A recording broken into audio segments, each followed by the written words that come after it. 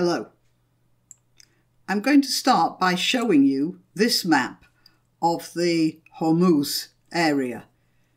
There's Egypt, Israel, Iraq, and here's the Arabian Peninsula. On the other side, here's Iran, and between them, the Persian Gulf. You see this choke point, it's only 15 miles wide, and the Gulf,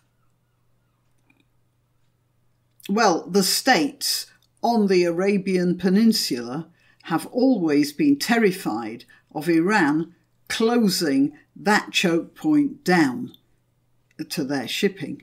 Likewise, Iran has always worried about keeping the lane clear for its own ships, so they're both afraid of each other. Up to now, the Arab states have been quite well protected, mostly by the American Navy. But they're getting increasingly nervous about that. First of all, because they know America needs their oil less and less.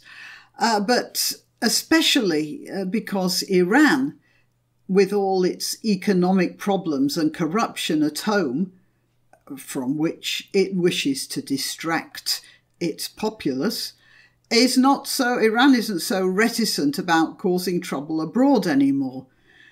So, there are 2 oil tankers on fire in the Persian Gulf, at least they were a couple of hours ago when I last looked. The first headlines I saw were these from the Metro, which is a free newspaper you can pick up in London at any underground station. And it was this, with the shrieking headline, "Oil tankers blown up after being torpedoed off the coast of Oman." Now, I'm not a nautical engineer, nor any sort of an engineer actually, but I know enough about torpedoes to understand that a good deal of their destructive power does not come from the explosives they carry in the warhead, but from good old inertia.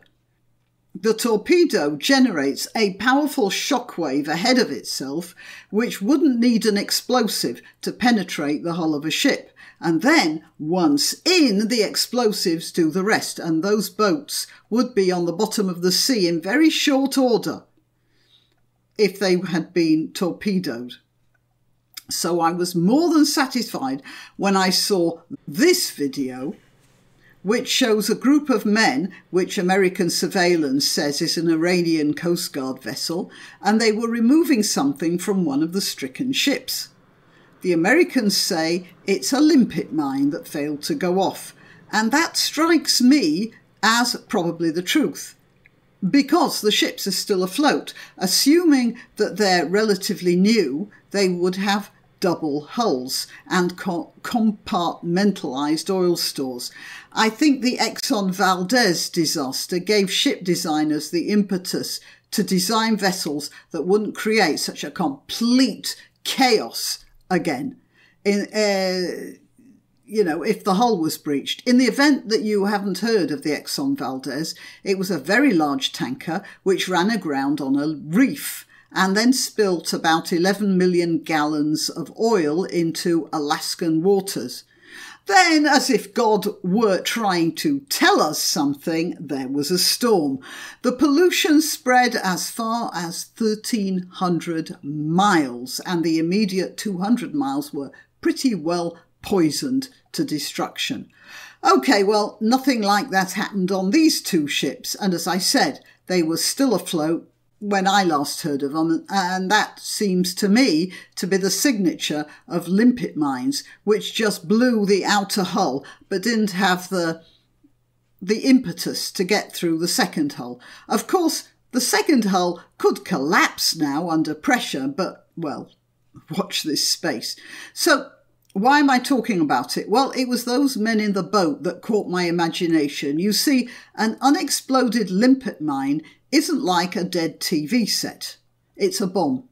The fact that it hasn't gone off doesn't cancel out the fact that it's loaded with high explosives. The possibility that the timer isn't working properly, because these things are usually worked on timers, The possibility that the timer is faulty doesn't cancel out the possibility that it'll start working just when you've got it off the side of the ship.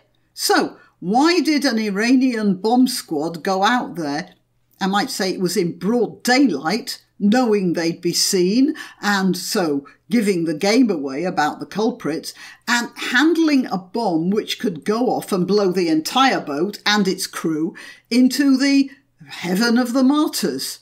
As soon as I heard about the mine retrieval episode, I could think of nothing else.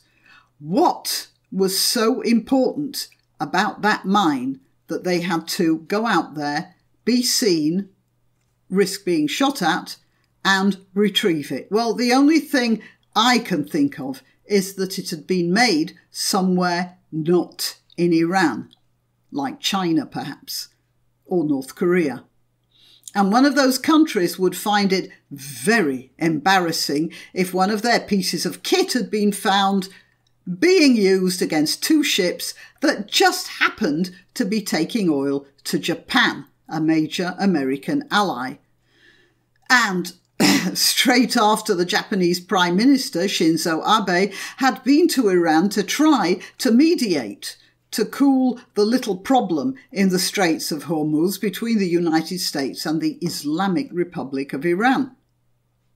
You see, America has been blockading Iranian shipping for a couple of weeks now. Iran sells oil to China.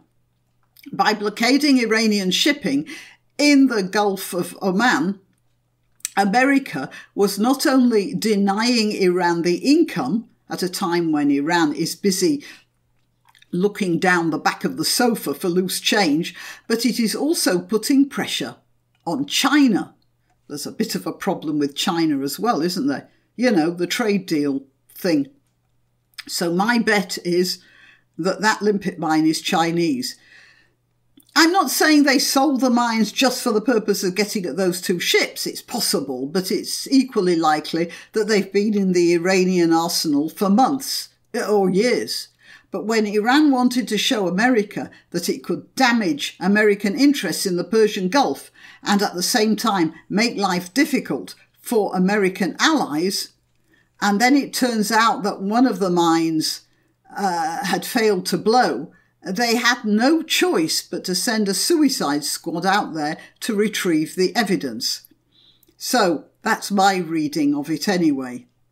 I think this whole business is involving a lot more countries than we've been given to believe. Thanks for listening. Please like and subscribe, and if you wish to donate, click the Subscribe Star link where you can make a one-off payment or set up a regular contribution, or I have a PayPal account at grannyopteryx@gmail.com. Till next time.